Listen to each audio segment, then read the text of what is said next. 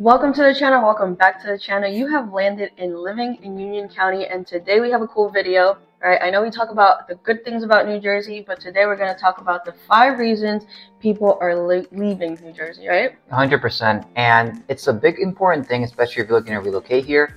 We're going to start from 1 to 5, and the more we get into the number 5, the worse it gets, so stay tuned. So of course, some of us know that New Jersey has one of the highest costs of living, costs of taxes, so there's no surprise that we have one of the highest costs of insurance. Right. The average cost here for insurance is about $124, depending where you live. Right. If you live like in a city like Elizabeth, it might be a little higher. I know for us, it's about like $172 per car. Right.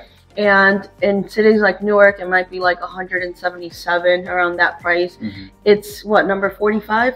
Yeah, number 45. And we're talking in particularly to car insurance, because in many states, the average price is going to be around $85 a month. Which is a big difference. Big difference. And that's something you definitely have to start budgeting for, especially if you're moving from like even states in the center of the United States. Because if you're looking to move from New York, we're going to have a similar insurance price, but it's definitely a huge thing for a lot of people relocating, because they're not taking account on those higher car insurances. Like Laura said, there's higher taxes, cost of living. So it's a kind of a mixture of everything.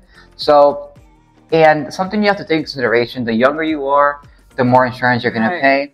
Between 22 to 29 is one bracket. From, I think, 30 to 45 is another bracket, and then 60 plus another bracket.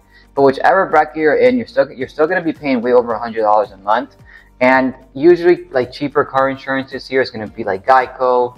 That Geico is probably the cheapest one you're going to find throughout the United States.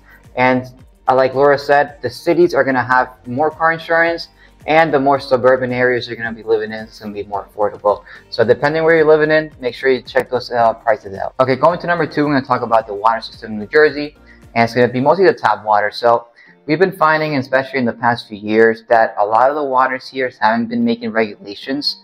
And we've been seeing that there's been a lot of cases, especially in the Bergen County and Middlesex County area, of residents, even up to 500,000 residents, having issues because of this, causing long-term effects. And because of that, there's been a lot of different lawsuits to these water companies.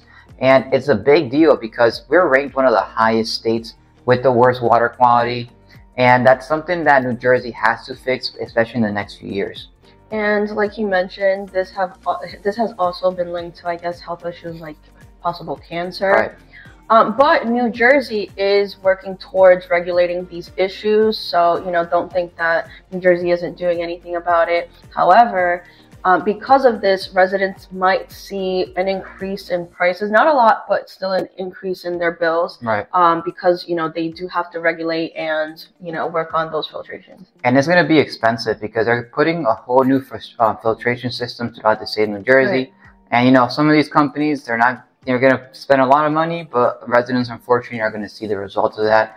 So, like Laura said, it's going to be maybe 90 cents, $1 difference in your bill. But still, at least they're doing something to fix it, because I think this is one of the bigger problems here in New Jersey, especially if you use a lot of your tap water, because if you do have a filter in your tap water, even sometimes the filter doesn't clean the whole thing out. All right, so we talked about the insurance. Now we're going to get into the taxes, because New Jersey was ranked, once again, for having the highest property taxes in the nation, beating Connecticut, with having the average property taxes being over $9,000. Right.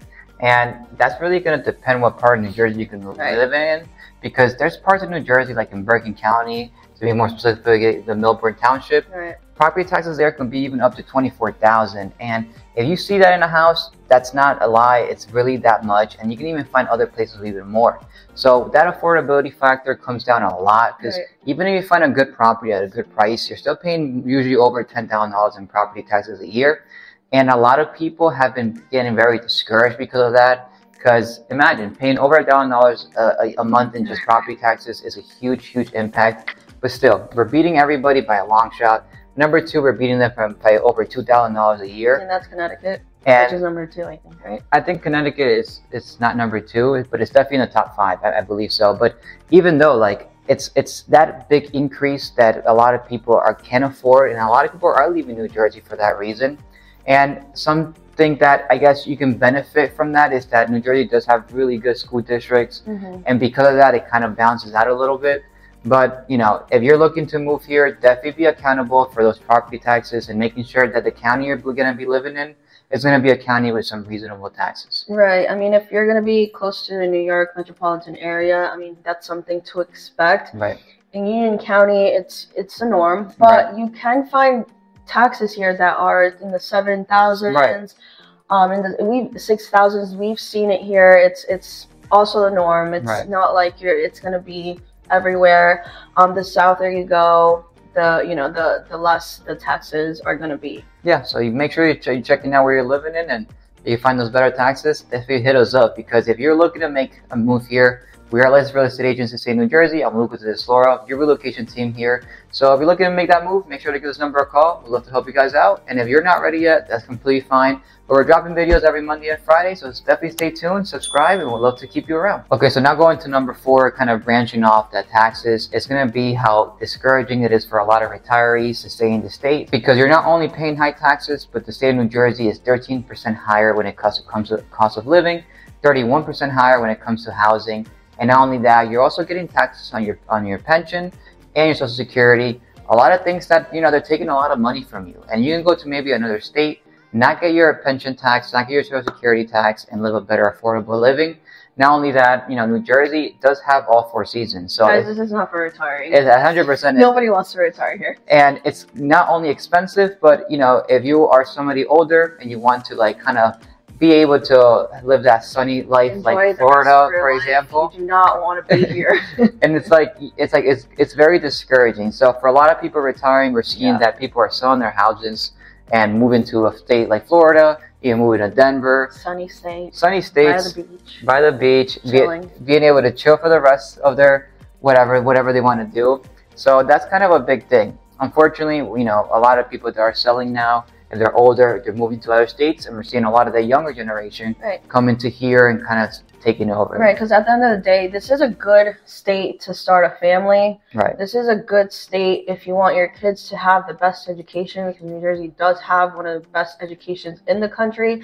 But when it comes to retiring, you're not retiring here. 100%. You don't want to retire here. And if you do want to retire here, there's a lot of 55-plus communities. You know, you can go down to the shore. They have everything for you. They have everything. Go down to the shore. You can be a beach. Pickleball. You know, you can do whatever you want, but it's definitely not inclined for them. All right, last but not least, it's definitely going to be the traffic. We have terrible traffic here, depending on where you are in New Jersey, not the entire state. So the closer you are to, you know, northern Jersey, like Jersey City, what else? Hoboken, oh God, yes, Hoboken. You're going to experience a lot of traffic the closer you are to New York. Here in Union County, we do experience somewhat of traffic. Right. It's a little congested here, not as much because we don't have bigger cities, but when you go to these bigger cities, you're definitely going to have a lot of traffic. In hindsight, it's not going to, if you're moving from New York, it's not going to be as bad, I think, as New York. Maybe in Jersey City, it might be a little similar, but we don't experience that much traffic, and they don't charge us for it either. 100%. And we've been noticing that's a big reason why so many New Yorkers have been moving here. And that's also a reason a lot of people, when they're moving to New Jersey, it's becoming a lot more congested. And we're kind of seeing that, like Lower Center, Jersey City area. The intersection in Fort Lee is one of the worst intersections in the state when it comes to traffic. In the past few years, the speed has been reducing a lot because so many people are going through there to get into the city. Here in Union County, we have a route called Route 22. We've been seeing in the past 3 years that's been getting super congested. It's a very major, depending on the time, very major kind of artery here. We're going to find a lot of the bigger retail stores, but we're seeing that in Elizabeth specifically here in the past few years. You know, between the peak hours of going to work from like 8 to 9 and coming back from work between 4 to 6, it's super congested. There's a town here also called Union, and the town is not big at all, but sometimes it takes you between 30 to 40 minutes to get across it because there's so much traffic. And a lot of locals have been experiencing that as well, because it's not only the major highways, it's like the local areas as well. Right. So it's getting like that, you know, and it's, in my opinion, it's probably going to get worse within the next few years, because we're seeing a lot of New Yorkers moving to New Jersey. We're seeing people relocating here, and that is not going to help out. I know the state of New Jersey is definitely trying to help it out with making new highways, making new railroads, and hopefully it does help. And now that the FIFA World Cup is coming here, they're making a railroad from North Jersey to MetLife, hopefully helping a little bit more of that congestion. But like you said, you know, New Jersey has its negative, it does have its positives, but if you're looking to move here, you definitely need to know both sides of the coin. And if you are looking to move here, make sure to give us a call. You know, we can get on a Zoom call. We could talk about why you're looking to move here, exactly where you need to be at, and hopefully find your best fitting location. So make sure to give us a call. We'd love to help you guys out.